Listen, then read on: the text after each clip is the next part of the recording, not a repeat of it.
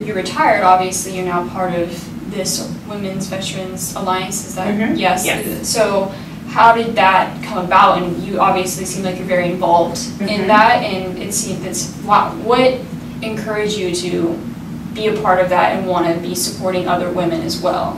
So we moved to Sacramento almost 5 years ago, and I just missed the camaraderie. I missed the interaction with other veterans. So I just Googled one day, like, women veterans, and it took me to an organization in San Francisco, and then they gave me Melissa Washington's name and said, you know, she was trying to start something up in Sacramento. So she started almost 5 years ago with 10 women at El Torito's in Arden, and she was just seeing it as a business networking meeting, right, with other women.